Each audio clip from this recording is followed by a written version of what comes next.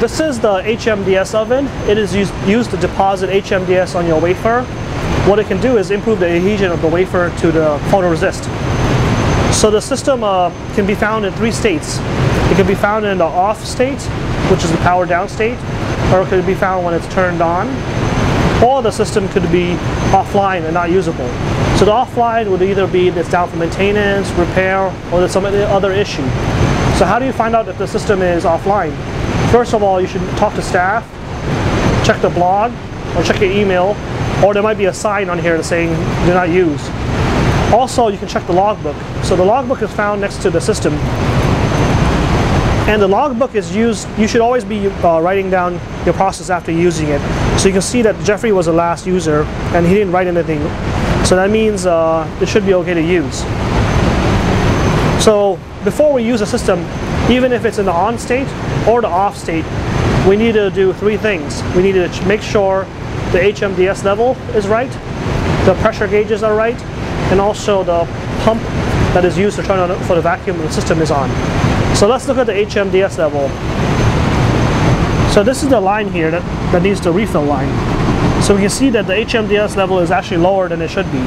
So what we need to do is we need to go talk to staff, and then we'll refill the system. And then once we refill the system, we'll go to the chases room and then make sure the pump is on. Also, we should look at the pressure gauges that are located here. And we can see that they're in between the ranges that we need to operate in. So now what we're going to do is go tell staff to refill the HMDS, and then we're going to be checking the pump in the chases room. So this is the chases room for where the vacuum is located for the HMDS oven. So the pump is in here and it creates the vacuum for the HMDS oven. The room is 2336, so it's right next door to it. So before you go in, you just want to make sure there's no like odors or any spills. And if you do see something unusual, like such as that, then you would contact staff. So there's nothing, I don't see anything here, so I would go in. This is the pump that's used to create the vacuum for the HMDS oven. We can tell that it's off because there's no vibration, and also the power button is off. So before running the pump, we should look at the oil level to make sure that it's in a safe region. We don't want it too low, so make sure there's oil in there and it's not too low, and also if it's clean. The next thing we want to do is turn the pump on. So there's a switch that's located over here, and then we press it to turn it on. So when the pump is on, you can hear the vibration and it's turned on. So that's what we do. And now we can go back to the HMDS and start running the system. So after we've turned the pump on, we come back to the oven, and now we're going to turn the oven on. So on the oven, on the back, there's a switch. It's located right here, and you just flip it on. And you can see the oven is turned on. So now you can see the temperature is at about 0 to 1 degree. So we're gonna, I mean that's not actually accurate right now, but we're gonna let the temperature rise up, and we're just gonna wait, come back maybe in 30 minutes to start the machine. Now that the pump is turned on, the temperature has risen to the right temperature, we can start the process. There's actually 2 processes. Process 1, which is sequence 1, which is used for depositing HMDS on your wafer, and process 2, which is a dehydration bake.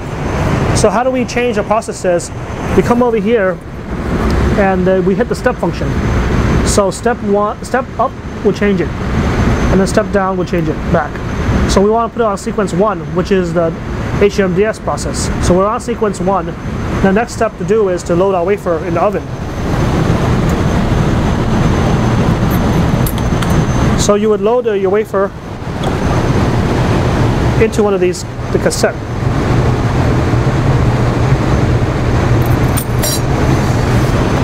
If you want to take the cassette out, it's good to use something to protect your hands because it might be very hot, and you can take it out and then load all your wafers in. But anyway, once it's inside the machine, next thing to do is just press the start button, and then the machine is turned on. So this process takes about 30 minutes. When the process is done, you just take your wafer out, and then you hit the reset button to turn the alarm off. So after about 30 minutes, the process will be done. And this is when you want to take your sample out. So if you see a flashing light here, that means your process is done. But sometimes the light won't flash because someone might have reset the button for you already. But if it hasn't been reset and it's flashing, you have to press this button right here, called reset. So you press this button and this light would turn off. But since we're done now, and when there's no splashing button, we can take our sample out. So just remember, after the process, this is going to be very hot. So you want to protect your hands when you take the sample out. So you can get like a glove or some type of holder system. And you can hold it out.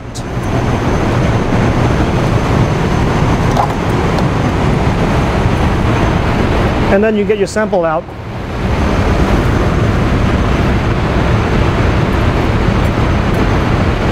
And remember to put the sample back, the holder back, so that other users can use it.